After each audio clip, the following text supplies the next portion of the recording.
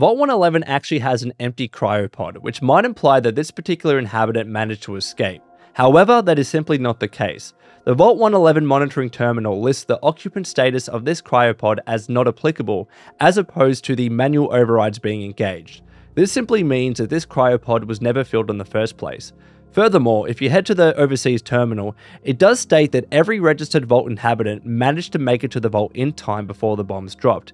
In there as well, it does state that cryopods which are empty are meant to be used as a way to dispose of dead bodies of any insubordinate Vault 111 staff that need to be killed.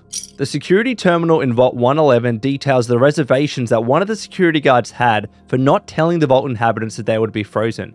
However, this is because the Vault experiment specifically was testing the effects of suspended animation on unaware human subjects, not subjects that were actually aware of what was going on.